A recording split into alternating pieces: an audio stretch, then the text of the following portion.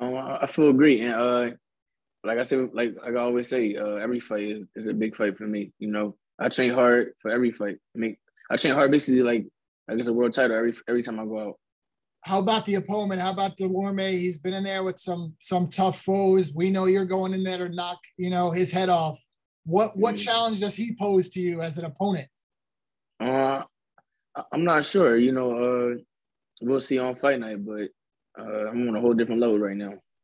You go in there, 27 wins, 25 knockouts. Is there any doubt in your mind that you finish this guy? You never go to the decision. I mean, there's no doubt, but we stick to the game plan. We don't look for the knockout. You gotta let it come naturally, and as long as I stick to the game plan, be relaxed and let the knockout come, it's gonna come. And the knockouts do normally come, but there are a lot of degenerate gamblers out there. So if you had to tell them, make a guess of where you might finish this fight, any sort of prediction for them? No prediction. Just don't blink.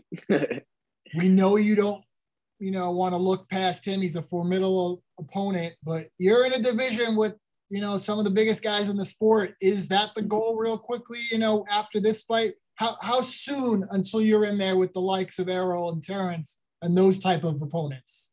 I feel like not looking past, Thomas Dulorme on October 30th, but I feel like 2022 is the year that I grab one of those belts and keep collecting and just keep collecting and being undisputed. So I feel like 2022 is the year. It's the start for me, basically. How do you feel you match up against those guys? They're two of the best pound for pound fighters in the sport. I feel like my style is different from both of those guys, and I feel like I'm just a whole different animal. When you're young and hungry, that's dangerous, and when you love what you're doing, it's hard to beat somebody like that. Like this right here is fun for me, so I feel like I'm going there and be dominant against both.